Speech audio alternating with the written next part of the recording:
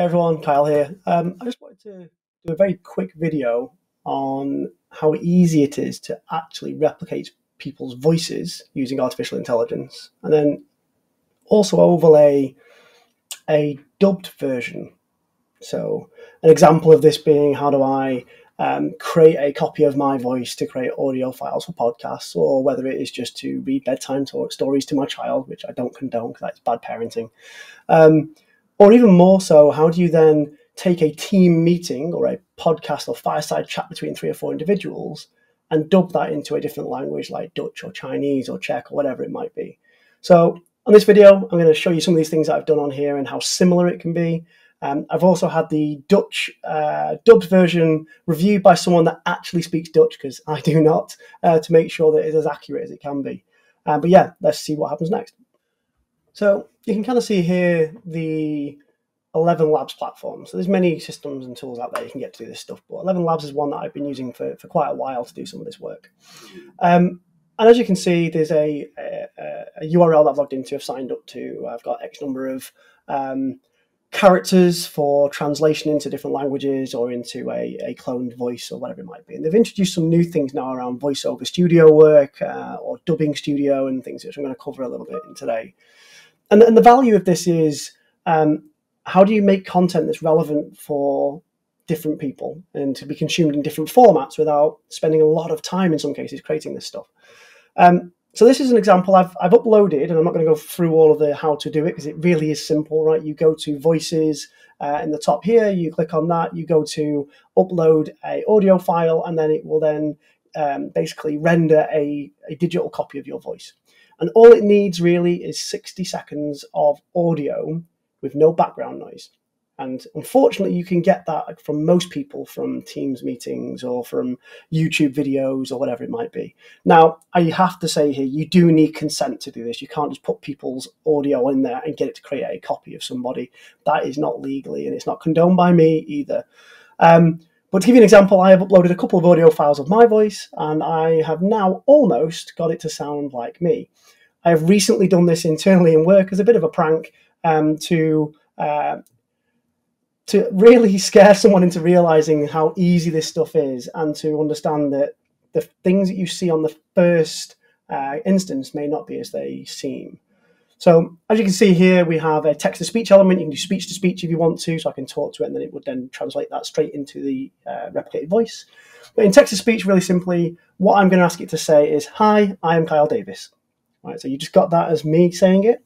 Now, if I do it this way, and I've added that in, I've got my UK voice in there, I can generate speech. "Hi, I am Kyle Davis." So it sounds a little bit more kind of southern than I am in the UK. But I can then go into the settings in here, and I can change how variable I want the voice to be, or how much similar I want it to be to my natural voice.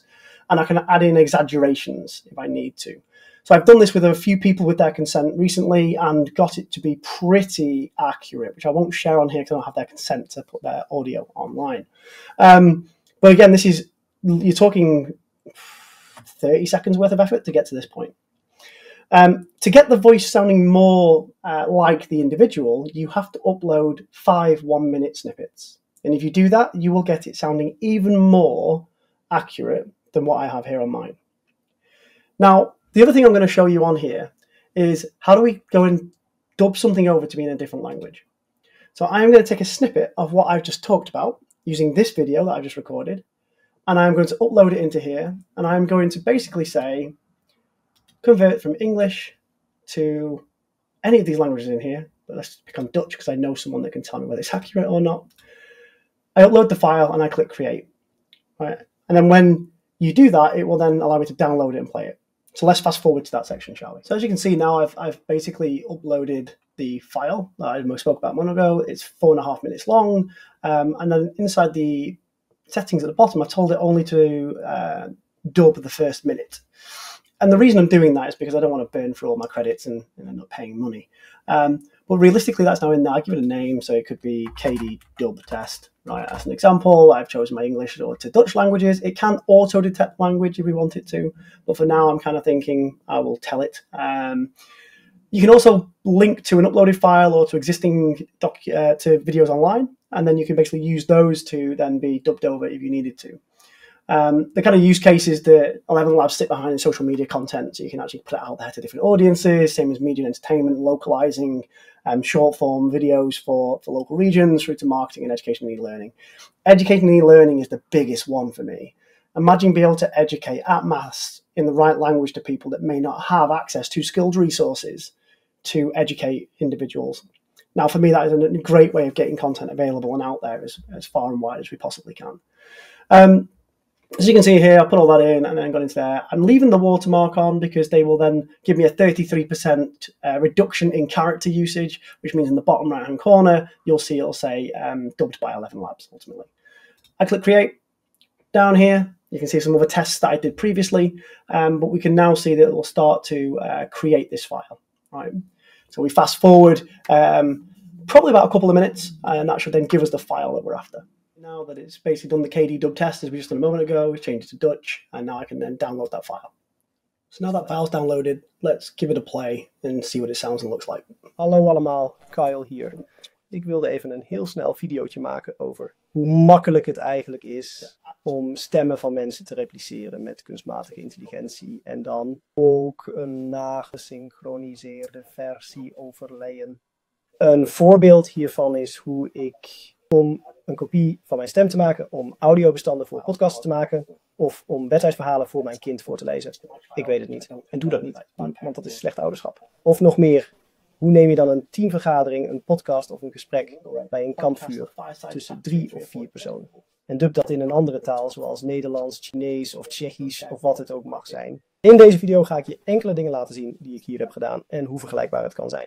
Ik heb ook de Nederlandse versie laten nakijken door iemand die echt Nederlands spreekt. Want ik spreek het niet om er zeker van te zijn dat het zo nauwkeurig mogelijk is. Maar goed. So you've just seen a dub video that was in Dutch. And from feedback I had from Tim Russell, who speaks fluent Dutch, gave me a view that it was accurate and it was using a more of a central Dutch kind of accent, which was quite interesting to hear because we've done a couple of tests now and we get different types of accents depending on the accent is pulling from me or someone else that's on the video.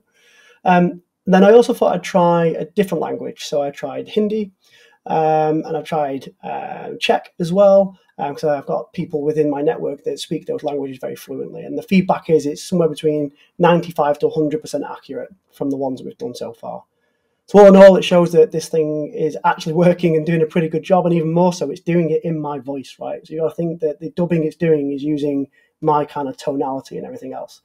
I hope that video was really useful for you. Again, go and have a play, be safe, be responsible, and I'll catch you next time.